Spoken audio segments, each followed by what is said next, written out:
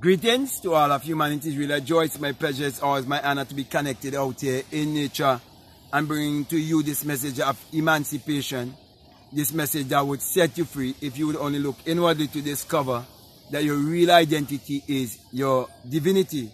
And that is why I want to speak to you concerning Abdullah the teacher and Neville Goddard the student. So we want to speak about teacher and student. Now, when you realize that the Bible was borrowed from Kemet and that the Bible is a plagiarized book, you would realize that there has always been a play that is going on in the race of life. And that play, it's a game, and it's a game of the master and the slave, the teacher and the student. Now, when you look at yourself, there is an intelligence that is above. That's the master.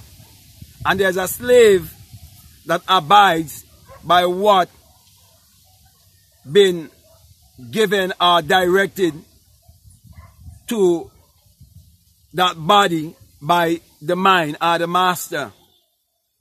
So there's always a teacher and a student.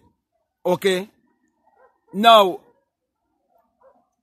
if you look around and you look at nature, you would see that there are people who are more connected to nature. And there are a people that looks more original based on the things they do. Because remember, as a man thinketh in his heart, so is he. And you always have to remember the law of polarity, that everything has its polar opposite. Okay? Now, with that kind of understanding, you will understand the symbology of Abdullah being the teacher and Neville Goddard being the student. And how Abdullah would have told Neville thousands of years ago, there were philosophers back in China. And he would have decided to forget. Now, what I'm going to say here might be a hard saying, but it's true. You see, our ancestors, with the knowledge that they had before the coming of the Europeans, they were willing to share that knowledge. They were willing to share their wealth with the world. Mansa Musa shared his wealth. There was a people on this continent, and these people understood the law of consciousness. Because these people are so connected with nature. And these people had always been looking to the sun, as in the S-U-N. And with their close connection to the sun and understanding the intelligence of the sun, they were practicing the inner sun engineering, which is a science and technology that takes place inwardly. And there is a point where many of them would have experienced the sun, as in the S-U-N, within themselves, in the form of awakening within themselves and coming out of themselves and being one with the universe. Being one with the elements, knowing that they are the fifth element. It used to happen. And so Abdullah wanted us to bring that to our remembrance while he was teaching his student, Neville, to reflect to us what would have taken place while we end up believing in a savior or redeemer outside of ourselves who happen to be looking like a European. the blue eye, blonde hair Jesus that we end up with worshipping. So Abdullah was playing out all of these things with the relationship with himself and Neville Goddard. So here we see that Abdullah was showing Neville what was really stolen from us and how it must come back to us. So my brother and my sisters, the point I want to get across to you is that when you become more aligned with nature and more connected to nature, then you will understand that the Savior is within you, that the healer is within you, that the provider is within you, and that you've been given an idol to worship so that you will live in idolatry and live under a curse. So when Neville had this burning desire, Abdullah was showing us that when the Europeans came, they had a burning desire to know of the knowledge, to know what would have made a people the way they are. But because these people were so connected and can transcend so easily, the enemy realized that if they know these people's spirituality, they'll be able to conquer them and enslave them. And that is what would have taken place why Abdullah had to come now and teach Neville the message of symbology and the law of consciousness, to show us that the law of consciousness didn't come from the Europeans, that the Bible didn't originally come from the Europeans. It is showing us that there were uncivilized people who were taught by a civilized people, then they turn around and use war against a civilized people, stole their arts, their artifacts, their sacred writings, their spirituality, everything, and twist it to how they want it to be. And then keep the people in mental slavery through idolatry. That is why many people would accept and love me if I hold to a Neville Goddard narrative, because I would be lifting up their image and their likeness. But I'm saying your true image and likeness is within, and your real identity is your divinity. But the moral of the story is, you are the head and not the tail. You are to be the lender and not the borrower. You are to be above and not beneath. So you have to make the choice now if you're going to be this or you're going to be this. If you're going to be a master or you're going to be a slave. That is why in this time of the COVID-19, it's a test. And many people are going to say, well, because of my job, because of this, because of that. But I'm saying to you, grab hold of this.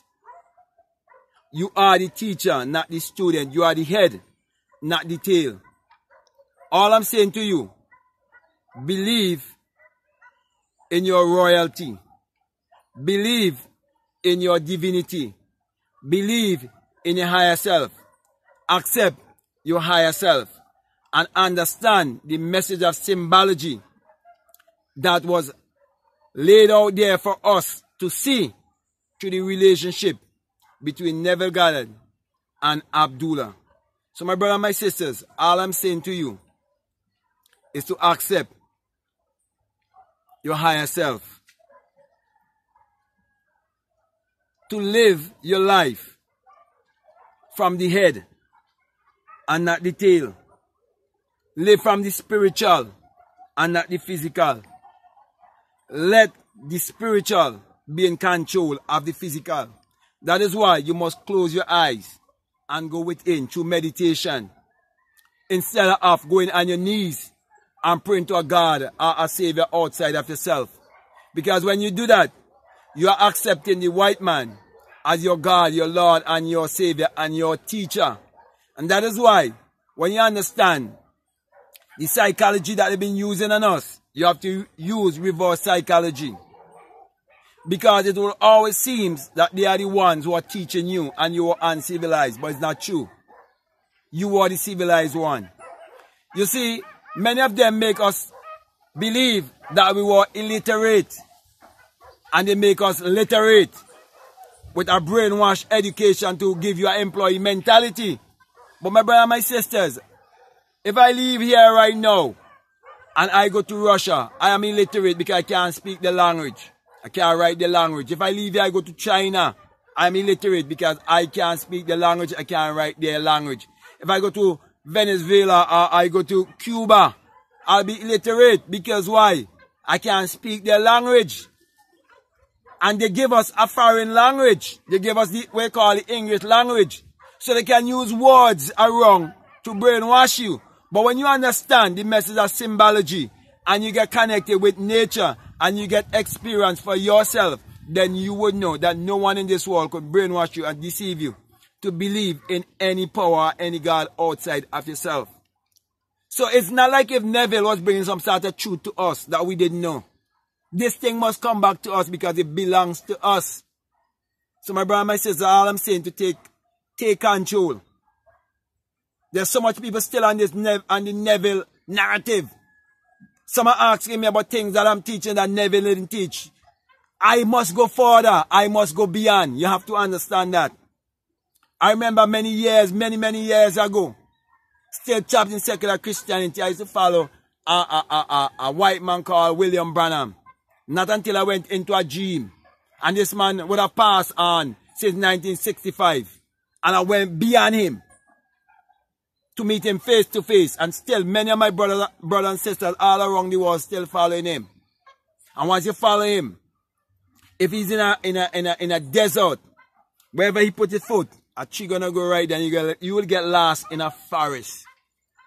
But when you realize you can go further, that's why I'm trying to take you further and see what this whole thing was all about. So don't look to get some nice story put together to suit your mind.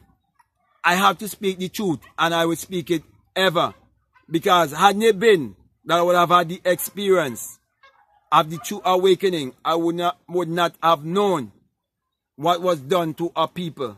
That's why my brother and my sister, as I come to a close, I want to say to you, before I explain my experience to you, I want to say to you, if this is the very first time you're listening to me, what I'm saying makes sense to you and you haven't subscribed already, I'm encouraging you to subscribe, to like, to comment, and share this video.